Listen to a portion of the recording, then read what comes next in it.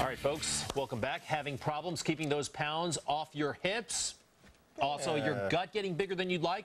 What if you could keep that weight off without exercise, but with your mind? Is that possible? I think it is. Dr. Tom Kersting is here, and he's the author of Losing Weight When Diets Fail, and he joins us here in the studio to tell us about losing weight. Now, I work out all the time, I have to be very honest, and yet I'm still kind of at a plateau where I don't drop the pounds. You're telling me that if I use my mind, I can control that and actually lose. Well, one of the things, like with people who exercise, okay, if you actually can project an image of how you want to look down the road, I have many people I deal with that'll say, you know, I exercise all the time, I eat well, but I still can't lose weight. And that's because they're actually saying to themselves, you know what, no matter what I do, I can't lose weight because I've tried everything else already, all the diets, and this is what continues to happen to me.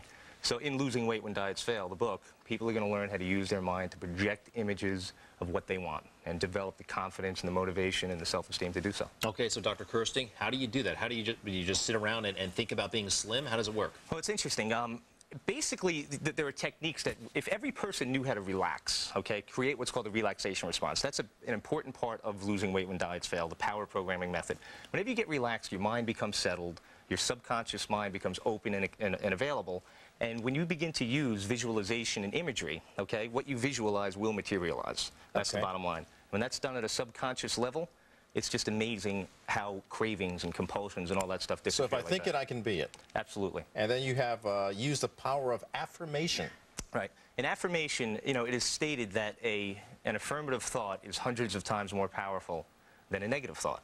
And when people read Losing Weight When Diets Fail, they're going to begin to use self-talk along the lines of, I exercise and I'm going to lose all the weight I want. Right. I am going to lose weight no matter what I do. I'm going to be in control of my eating habits, and I'm going to lose weight. I will do this, I will do that. Not I won't or I can't. Those are the things that sabotage it. And that should be our motivation. And there are a lot of people out there. I think you're onto something, Dr. Kersting. This is powerful stuff. The name of the book is Losing Weight When Diets Fail. Available everywhere? Available at all major bookstores, barnesandnoble.com, amazon.com. Also, my website, losingweightwhendietsfail.com. Free newsletter. Well, I'm going to run to the bookstore and get it because I'll be affirming that I'm already losing. Thank you so much, Dr. Tom. Thanks for having me. Much appreciated. All right. Coming up, we've got a lot more to talk to you about. Where does the immigration bill stand right now? We will get a live report from Washington. And President Bush meets with Pope Benedict.